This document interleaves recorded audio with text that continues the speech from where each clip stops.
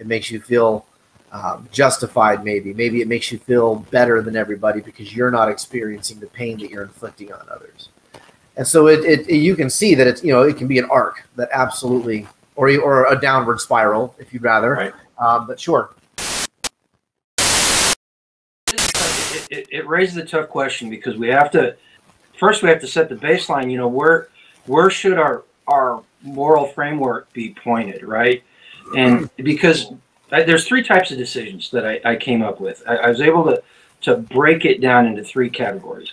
So we got poor decisions, immoral decisions, and evil decisions, okay. Right? And so the moral framework, if we don't start from a point where we can say, okay, what is a positive moral framework? What is a morally upright framework? And what is a negative moral framework?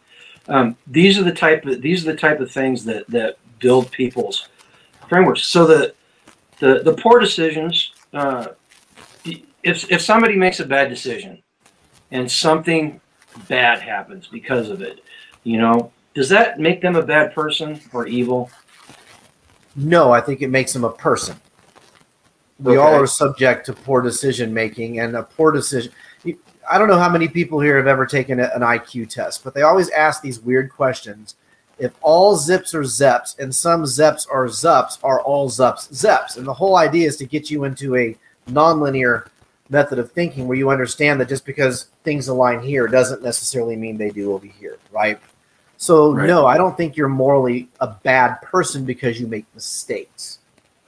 Immoral decisions that are, and this, I came up with this definition from reading today. Immoral decisions are decisions that are intentionally harmful, cruel, or result in significant and unjustifiable harm to others. Right? Those are immoral decisions.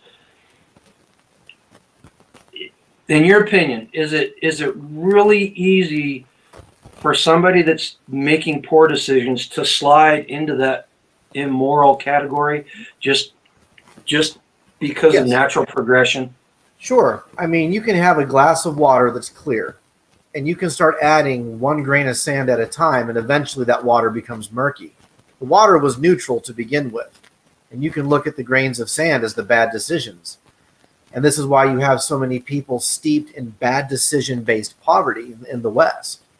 And it's not because they're necessarily bad. It's not because they're immoral. But over time, when mistakes become the norm and when mistakes become the pattern of behavior with no attempt and no reasonable attempt to better oneself, then yes, it becomes very easy to slide into immorality, which is why, what do you hear from all the folks in like the hood? Why sell drugs? Because it makes better money than working at McDonald's. And they justify a higher paycheck by doing something that many consider to be immoral. So yeah, I think it can slide. Okay. And then the last decision, the last type of decision, the evil decision. And the two phrases I found most commonly with this was extreme moral or ethical wickedness.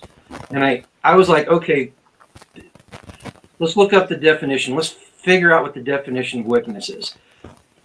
The quality, and this is from Oxford, the quality of being evil or morally wrong.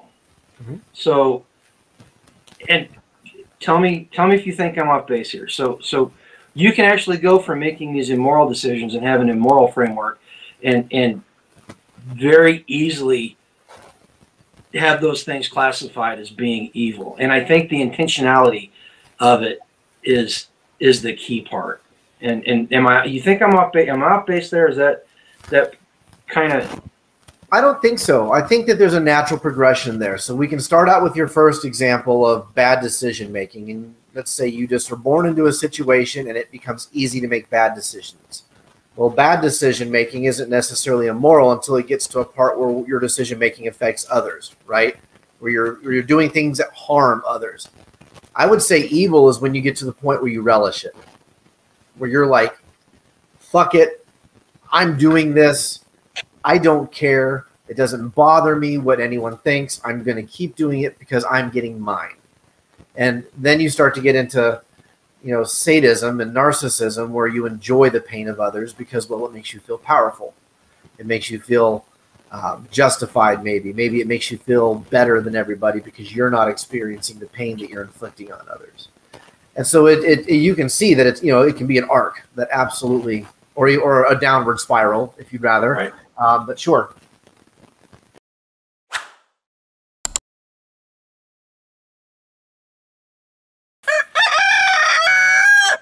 Thanks, Milo.